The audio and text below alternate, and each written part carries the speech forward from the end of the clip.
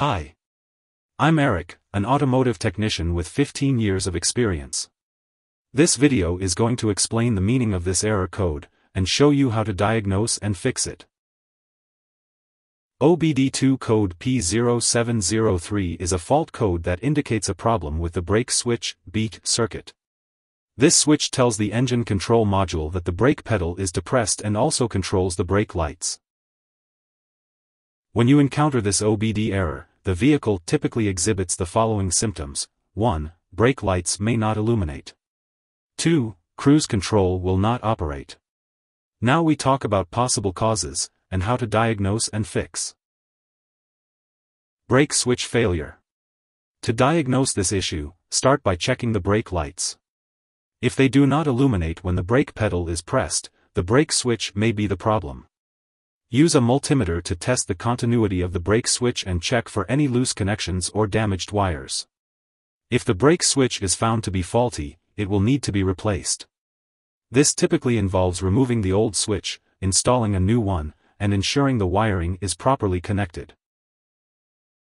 Powertrain Control Module, PCM, failure. Diagnosing a PCM failure may require a professional diagnostic tool to check for any error codes related to the PCM. However, before doing so, it's important to ensure that all other possible causes, such as the brake switch and wiring, have been ruled out. If the PCM is determined to be faulty, it will need to be replaced by a qualified technician. This is a more complex and involved repair that may require reprogramming the new PCM to match the vehicle's specifications. Wiring issue. Check the wiring harness connected to the brake switch for any visible signs of damage, such as frayed or broken wires. Use a multimeter to test for continuity and voltage at various points along the wiring harness to identify any potential issues. If a wiring issue is found, it may be possible to repair the damaged wiring if the extent of the damage is minimal. However, if the damage is severe or widespread, it may be necessary to replace the affected wiring harness. If there are uncertainties, feel free to engage in discussions by leaving a comment.